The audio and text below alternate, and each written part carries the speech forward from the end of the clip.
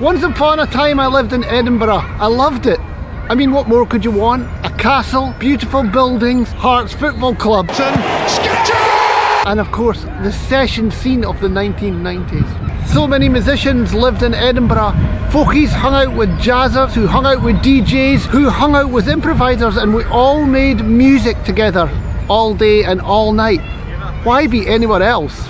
And then I met Claire, fiddler with Scottish super band, Deaf Shepherd. She swept me off my feet. Claire was from Glasgow, and one day she said, "Would you ever move to Glasgow?" And I said, lucky for me, Claire still said yes when I asked her to marry me, and we ended up moving around until we finally ended up in Glasgow. And as usual, Claire, who's right about most things, was definitely right about Glasgow. I've really loved living here, bringing up my family, still supporting Hearts. Templeton, and of course being married to beautiful Claire. Thanks, Claire, and yes, I know I need to listen to you more. Today I'm back in Edinburgh. I've been visiting the newly refurbished Jacob's Ladder. It's a path that's carved into the volcanic rock of Calton Hill. Jacob's Ladder is viewed by Christianity as a path to heaven with angels going up and down it, or in Islam it's none other than the way that creation itself retraced from its end back to its beginning. I've met up with my friend, brilliant fiddler, Sally Simpson, that's you. Thank you. And we're going to play a tune from Neil Gow's collection of Strathspey reels, first published in 1784, the year Jacob's Ladder first appeared on a map. This is the Lees of Luncarty.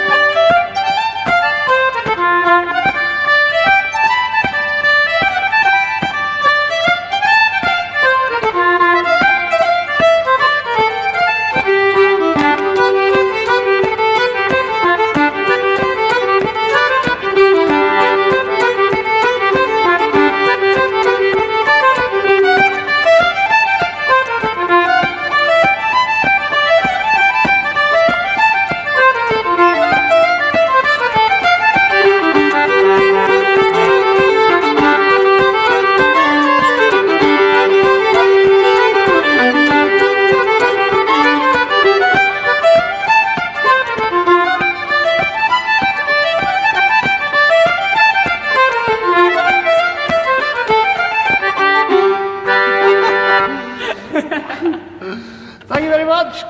Excellent. Cheers. I'd like to thank my cameraman today, my brother Peter. Hello. And we'll see you in the next vlog. Hey.